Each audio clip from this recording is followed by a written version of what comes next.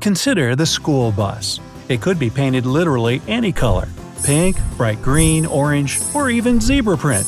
Hey, I like zebra print. So, why pick yellow? Is it because it's a cheerful hue that makes kids happy to go to school? See the kids' faces? I don't think so. The main reason for picking yellow paint for school buses is safety. But first, let's figure out whether yellow school buses in the US are indeed that yellow. If you look at the color closely, you'll notice that instead of being pure yellow, it's a totally different shade. I would say that it's a curious mixture of lemon yellow and orange, which reminds me of a very ripe mango. Oh, sorry, I'm hungry.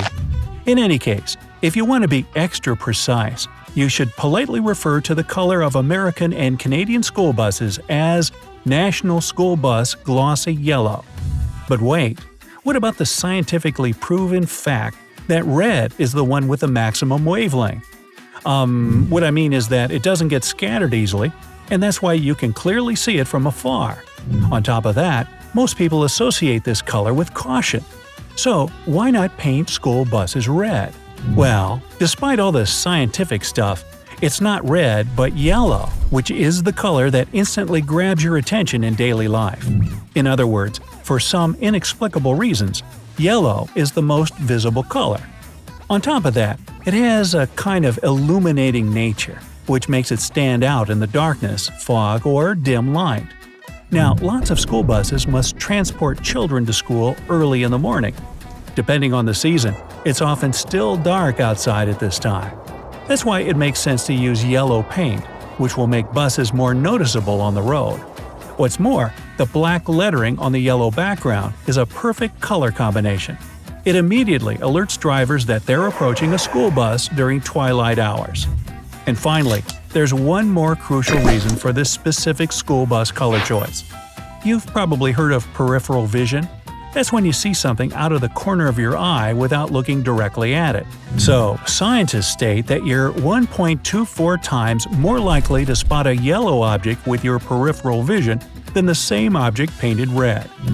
These are the reasons why you can't legally have a non-yellow school bus in the US these days. But it wasn't always like this. The National School Bus Glossy Yellow color didn't appear until 1939. Before that, school buses were painted all kinds of colors. And before there were buses, kids were taken to school in special wagons drawn by horses. Hey, that sounds like fun. Let's bring that back. Curiously, the very first so-called school bus appeared in London in 1827, and it could carry 25 children. Anyway, returning to 1939 and the newly accepted bus shade, it was called National School Bus Chrome. But there was something seriously wrong with this chrome color scheme. School bus chrome contained lead in its pigment, and this element was, and still is for that matter, extremely dangerous for people, especially young children. That's why it was soon replaced with the paint manufacturers still use today. But let's be honest here, if it weren't for safety reasons, what color would you paint school buses? Write about your choice in the comment section below and tell me why. But here's another thing about school buses that might seem confusing. Look, in all American states, as well as in most countries around the world, you must wear a seatbelt when you're in the car. And it doesn't matter whether you're a driver or a passenger. Plus, babies, toddlers, and young children have to stay in special car seats fastened with seatbelts. This way, if you get in a car accident while wearing a seatbelt, it could save your life or keep injuries to a minimum. Then why on earth aren't school buses equipped with seatbelts? However paradoxical it may sound, seatbelts simply won't make school buses safer. The thing is that traveling on a school bus is 40 times safer than going somewhere by car. Experts even go as far as to say that school buses are the safest type of transport ever. How come? It's all thanks to compartmentalization. Yeah, that's a big word. What I mean is that the seats on a school bus are situated close to each other and they have high padded backs. As a result, if an accident does happen and a student gets propelled forward, they'll only move a short distance. And the seat back in front of them will also kind of play the role of an airbag. Plus, on school buses, people sit high over the ground, which only adds to the overall safety.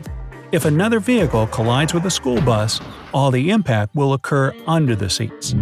But I would be lying if I didn't mention another, more practical reason for the lack of seatbelts on school buses. Money. M-O-N-E-Y. Moolah. Adding seatbelts would increase the cost of each bus by $8,000 to $15,000. Plus, buses would have fewer seats because seatbelts would take additional space. As a result, schools would have to increase the fleet of their buses by approximately 15%. However, a bigger number of vehicles would still carry the same number of kids. And here's where it would start to get out of control.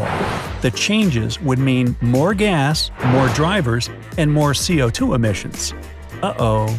Anyway, these days, the scheme is the following. If a school bus weighs more than 10,000 pounds, it's up to the states to decide whether the vehicles need to be equipped with seatbelts or not.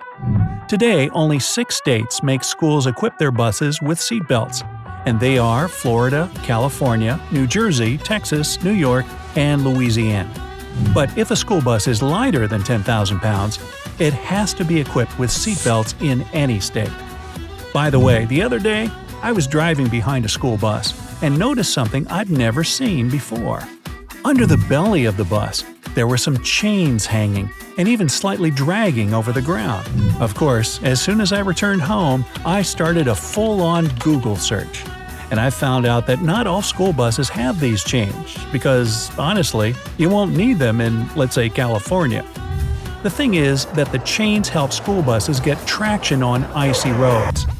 The chains are linked to the suspension system of the bus. If a driver realizes that they can't cope without some additional help, they can just press a button on the dashboard. It releases tiny rubber chain wheels that are located next to the bus's back tires. Then, when the bus accelerates, these chain wheels spin and throw the chain links under the tires. Voila! Slowly but surely, the bus is going forward again. At the same time, when the bus isn't moving or slowing down, the driver can retract the chains. Also, have you ever seen a school bus with a black hood and wondered why it wasn't the same yellow as the body? The thing is that when the sun is too bright, the glossy, bright yellow paint covering the hood of the bus starts to give off too much glare. As a result, it makes it hard for the driver to see their surroundings and distracts them from the situation on the road. That's when the flat black painted hood comes into play. It significantly cuts down on the glare and allows the driver to see clearly. And while some states make school bus manufacturers equip vehicles with black hoods, others forbid it. In this case, they get covered with an anti-glare substance. After that, the hood remains yellow, but the shade gets called lusterless yellow. And finally, to quote the rock band The Who, "Every day I get in the queue to get on the bus that takes me to you. Too much magic bus." Hey, if you learned something new today, then give the video a like and share it with a friend. And here are some other videos I think you'll enjoy. Just click to the left or right. And remember, stay on the bright side of life.